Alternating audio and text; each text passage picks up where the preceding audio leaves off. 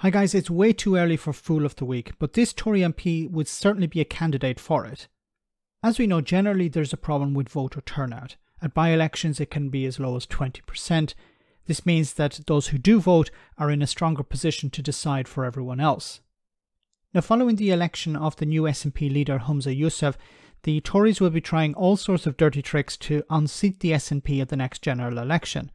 And when it comes to providing an alternative in Scotland, this is what an English MP had to say.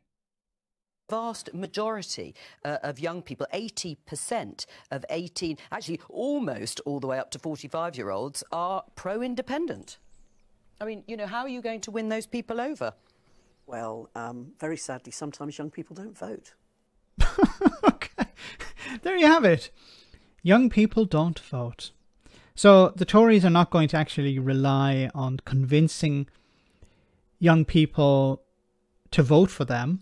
They're going to rely on young people in Scotland not voting.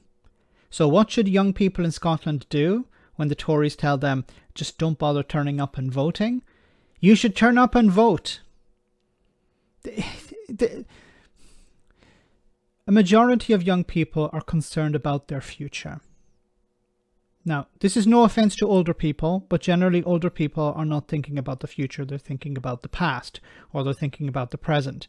But for young people, they want to know, okay, what is our future? We're a European nation. We're pro-EU. What are the Tories offering us? Well, they're not offering us a path back into the European Union. They're not offering us freedom of movement.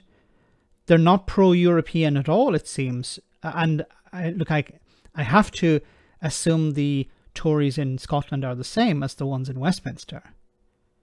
Brexit is a good idea. There was a Tory MP who couldn't actually come up with any benefits of Brexit, but she didn't say it was a bad idea. So what are the Tories offering young people in Scotland? Nothing. So they're hoping that they won't come out and vote. But generally, I believe young people do vote in Scotland in large numbers. So it's going to be pretty bad for the Tories at the next election when it comes to young people. I think the real battle, will, of course, will be between the SNP and the Labour Party.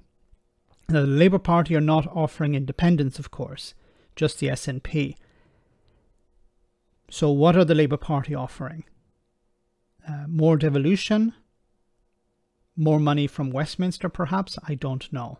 We'll have to wait and see. It's not part of any manifesto yet. And you're going to see polling maybe change over the next number of months. But as I said before, ignore the polling until there's a general election. Let me know in the comment section, guys, what you think about all of this. As always, your comments are greatly appreciated. Thanks a lot.